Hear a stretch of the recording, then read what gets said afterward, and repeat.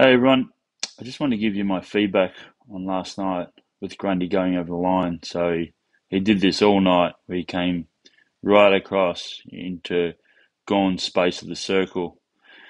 Um, the thing I want to, the thing I want to raise is that, in my opinion, I don't reckon Gawn changed his angles too much. I know this is the very first centre bounce, um, but what I would have liked to have seen from Gawn, and this is just a training thing for you guys, if you ever come across this, is when Grundy comes across into his area there, as you see, I would have liked for Gawn, instead of planting himself there, I would have liked it if he'd actually then, and this is about learning your lateral vision, so understanding where your opposition player is coming from.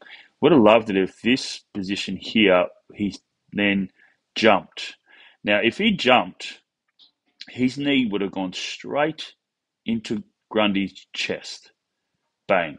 And I don't reckon Grundy would have tried to maybe do it again because he's on the right, like, that's the perfect angle for Gawn to raise his right leg where his shin guard is there and just to drive it into. You can see Grundy there is looking at Gawn. He's not even looking at the ball, right? So if I just uh, if I just do a little like there, Grundy's head is looking straight at Gawn.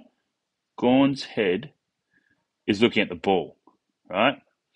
So yeah, I just think that if he had a got, instead of just trying to go for like a ball up or boundary throwing, if he had a just in one of the instances last night, raised his leg, raised his right knee there into him, then I don't reckon Grundy would have been too keen to do it more often. So anyway, that's my little feedback on it.